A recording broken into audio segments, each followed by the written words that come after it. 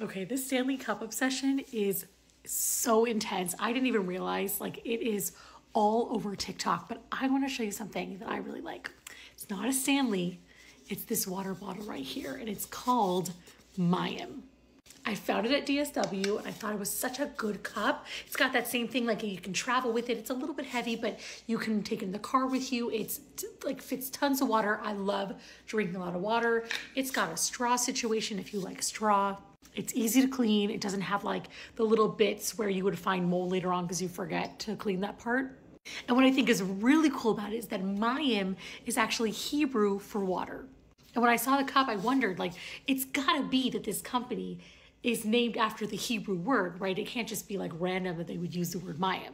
I did look it up on the website. It says it right here. Mayim means water in Hebrew, and we're proud to honor that name by creating products that celebrate and protect our planet's most precious resource. So if you don't want to get a Stanley, you want to try something a little bit different, and I never see anyone talking about this company, Mayim is a solid water bottle.